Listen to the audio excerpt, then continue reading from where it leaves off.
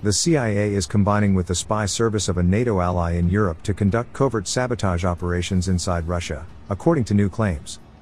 The clandestine campaign is behind many unexplained explosions and fires that have hit strategic or prominent facilities in recent months, says U.S. expert Jack Murphy, an 8-year Army Special Operations veteran. Separately, other European intelligence services have allegedly been running operatives into Russia to create chaos without CIA help, as has Ukraine.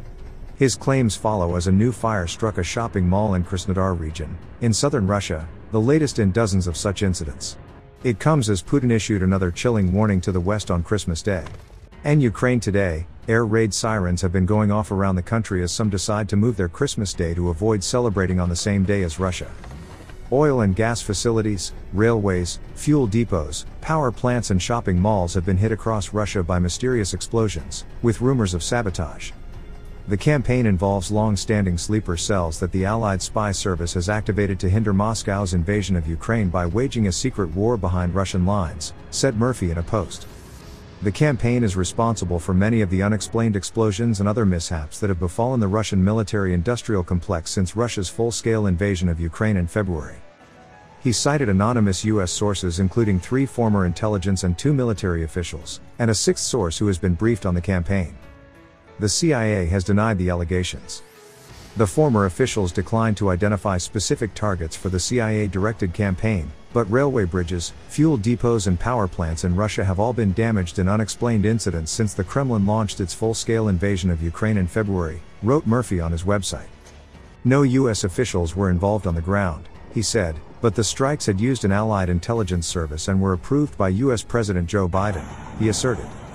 While command and control over the sabotage program resides with the CIA for legal reasons, the NATO ally has a strong say in which operations go forward since it is their people taking the risks. Murphy said that while the CIA had denied as categorically false its involvement, the agency is entitled to make such denials under Title 50 of the U.S. Code, which authorizes covert actions. Recent weeks have seen massive explosions, including a 19th of November blast on a main gas pipeline belonging to Gazprom Transgaz SPB in Leningrad region, close to St. Petersburg. On Christmas Eve, an inferno hit a large warehouse belonging to the defense-related All-Russian Institute of Light Alloys in Moscow. The largest shareholder of this research institute is Rostec, a Russian state-owned defense conglomerate headed by Vladimir Putin's colleague from his time as a KGB spy, Sergei Kimzov.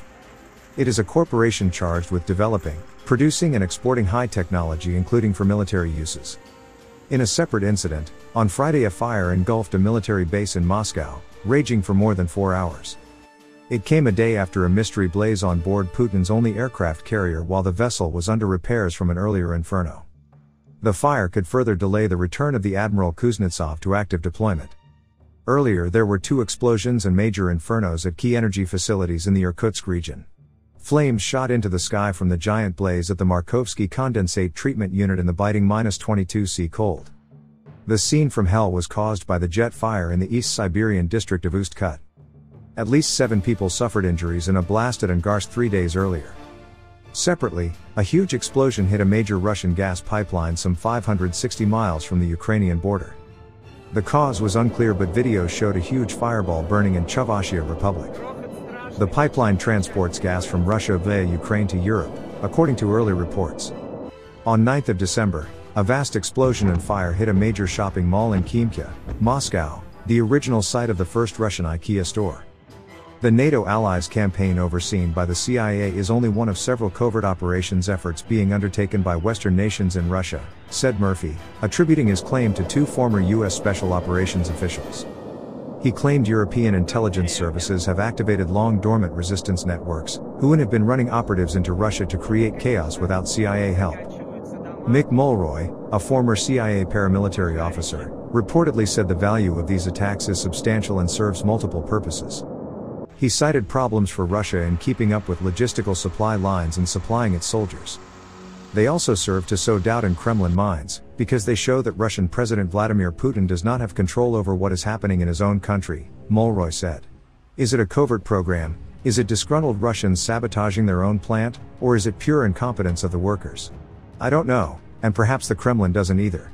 This matters to paranoid autocrats. Murphy was a former senior trainer and advisor to an Iraqi SWAT team, with his Special Forces team conducting direct action and other missions across northern Iraq. The latest allegations come as President Vladimir Putin blasted the West on Christmas Day for trying to tear apart Russia and said his offensive in Ukraine aimed to unite the Russian people. Meanwhile in Kyiv, a day after deadly shelling in southern Ukraine, residents held Christmas services on Sunday, defying Russian spiritual leaders who celebrated on January 7th. Putin has used the concept of historical Russia to argue that Ukrainians and Russians are one people, undermining Kyiv's sovereignty and justifying his 10-month offensive in Ukraine. He said Russia's geopolitical opponents were aiming to tear apart Russia, the historical Russia, Putin said in excerpts from an interview to be aired later on Sunday. Divide and conquer, that's what they have always sought to accomplish and are still seeking to do, Putin added. But our goal is different, it's to unite the Russian people, he said. Putin said his government was acting in the right direction. Protecting our national interests, the interests of our citizens, of our people. He repeated that Moscow was ready to negotiate and appeared unfazed when asked about the new air defense system the United States will deliver to Ukraine. Of course we will destroy it, 100%. Putin said, referring to the Patriot missile battery promised to Ukrainian President Volodymyr Zelensky.